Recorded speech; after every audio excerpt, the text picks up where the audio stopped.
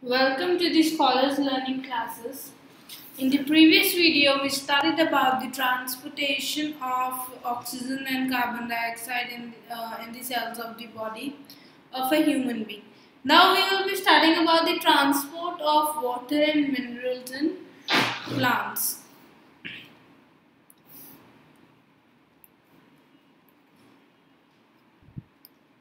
Right. Now see, all part of plants need water, minerals and food. A transport system moves all these minerals throughout the plant. Now your flowering, if I talk about the flowering plant, then flowering plants have a well developed transport system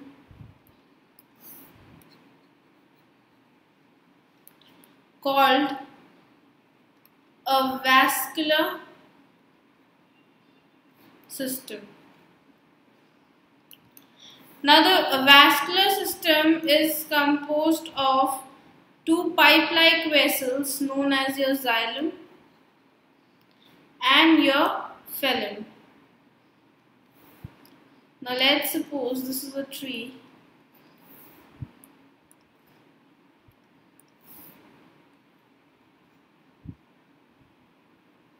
Right.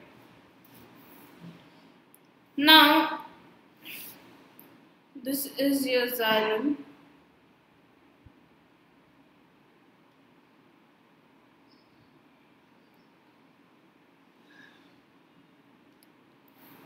And this is your yellow one is your phloem.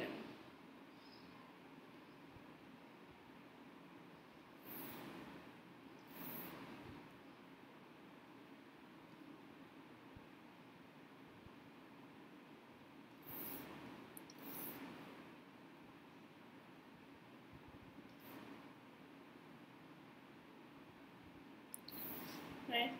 So here your blue one is your xylem and the yellow one is your phloem.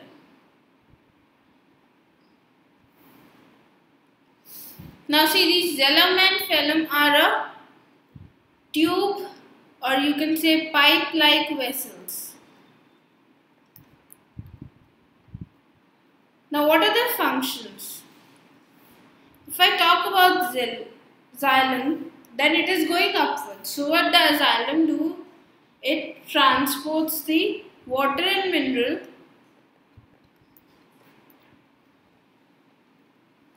from roots to the tip of the leaves. Now when the food is being made by the leaves in the form of glucose, what phloem does? Phloem, it transports the glucose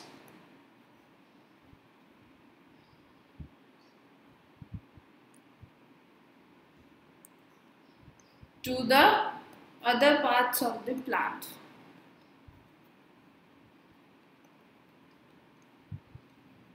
Now in phloem, the movement is from the root to the leaves, and in the xylem.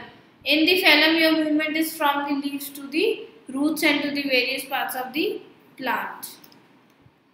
Now the question is that how does this water reaches to the xylem in order to transport it to the tip of the leaves? Now what happens? The plant absorbs water and mineral by the root. Now the root have root hair. Now root hair increases this root hair. It increases the surface area of the root for the absorption of water and mineral nutrients dissolved in the water. The root hair is in contact with the water present between the soil. These are the soil particles. Now this root hair, it takes and absorbs the water and minerals from the soil.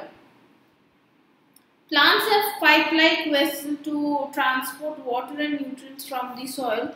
That from the xylem, from the cortical cells, it transports to the xylem, and the xylem takes this water and minerals to the tip of the leaf. Now, the vessels, which is your xylem and phloem, are made of special cells forming the vascular tissue.